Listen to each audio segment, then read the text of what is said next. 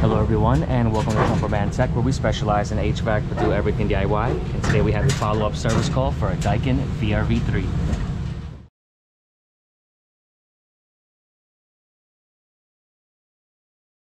Thank you to everyone tuning into Jumperman Tech. Today we're working on a Daikin VRVIII unit, and in my previous visit we had an error code for J4, and we found out that we had a bad thermistor.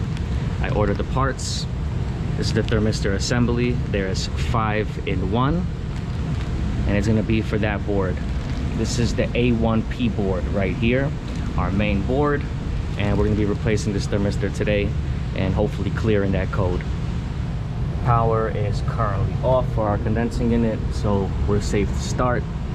This right here is our A1P board, and this connector right here, there's an 85 on it. And if you look on the side of the board, it says X30A. So it's terminal X30A for this thermistor assembly. What I'm gonna do is disconnect this and follow these wires and try to connect all 5 thermistors. All right, so just unplug this. We have some cable ties. Just carefully cut that out and see exactly where this goes. And we're pretty much just gonna follow that process. Oh man, this thing is dusty. All right, we're slowly getting this out. It goes deep inside here. It's actually very tight. This is looking like it's gonna be a little more difficult than I expected. Yeah, so here's the wire. I'm trying to follow it. So I think one goes right here. Second one goes here, the yellow one. Then there's another one right here. So 3. And there's a 4th one back there. And somewhere there's a 5th. I think the 5th is up top right there. Man, this is tight in here. So we're gonna need our snips and a box cutter.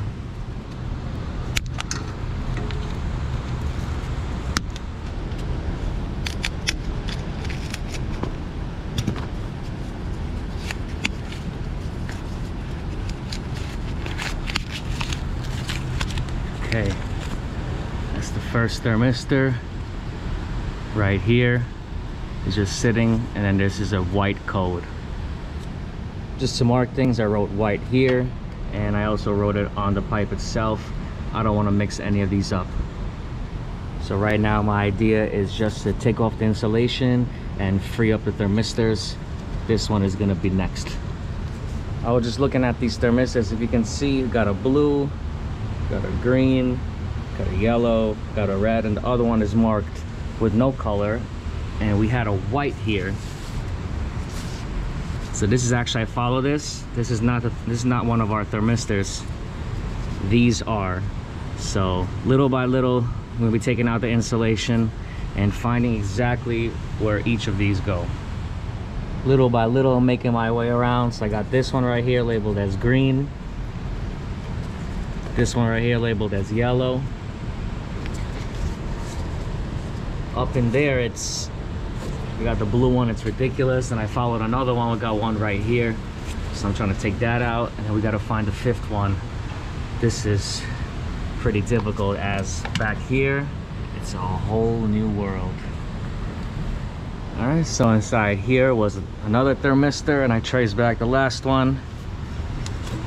It's gonna be this one right here, I believe. All right, so right here is going to be our final thermistor. The only thing that's a little bit strange is that there's like a little yellow marking here, and so is over here.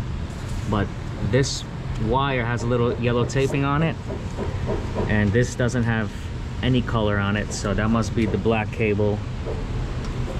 So we got 1, 2, 3, 4, and then up here we have the 5th one. All right, so we have our cable. Just gonna go ahead and plug that in. Let's neatly start running all the wires. So here's our thermistor. can't really pull it off, so let me see, take this clip off.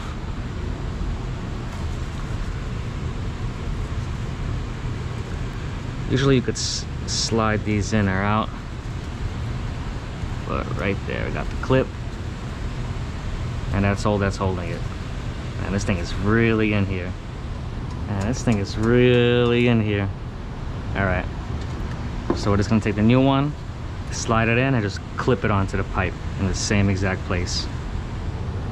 All right, so one side has a stop on this clip, so you literally just slide it in, and then we should be able to just clip this on right there, and then insulate it. And pretty much we just gotta run the wire and repeat the process for all of these.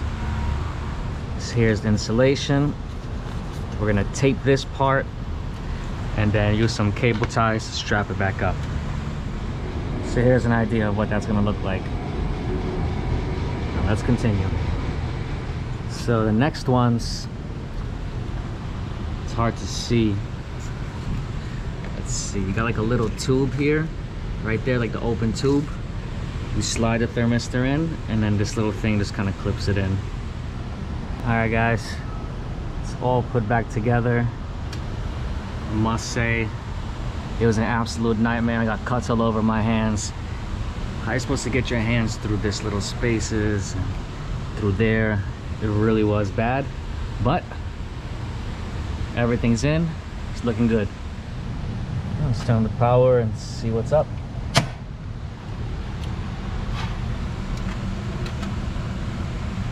Flashing lights.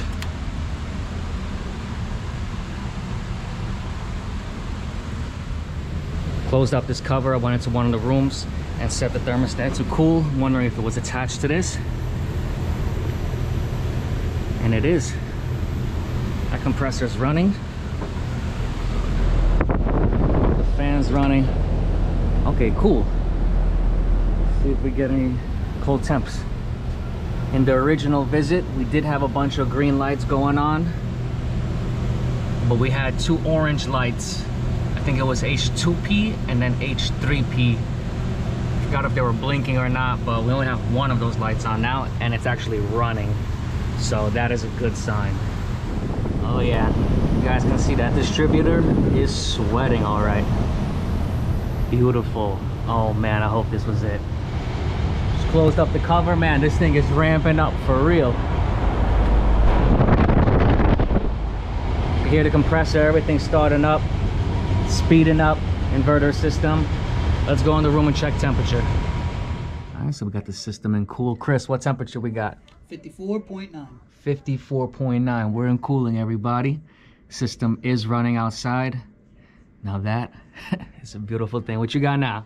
54.7. All right, coming down. All right, here's another thermostat set to cooling. There is a lot of air handlers in this space. If we look, we're at 57 and coming down. Beautiful. So we're just making our way back to the condensing unit.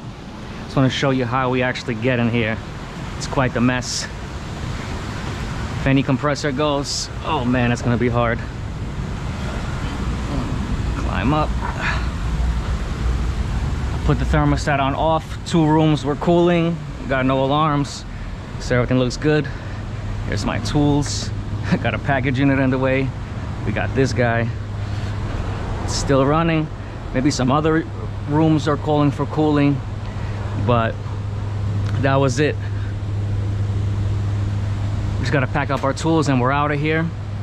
But we had an error code J4. We had that thermistor assembly go bad on the A1P board. Specifically, it says X30A for that 5 thermistor assembly. We replaced it and we got it going. System is still running and it is what it is. There could be a couple other rooms where the thermostat is on and set to cooling. I can't get in there. Those rooms are occupied. This is a hotel. But this was it. We changed it and we got it going. And now we have another service call. So if anyone found this video interesting or helpful, please drop a like, comment, and subscribe as I come up with new videos every week. And I'll catch you all next time.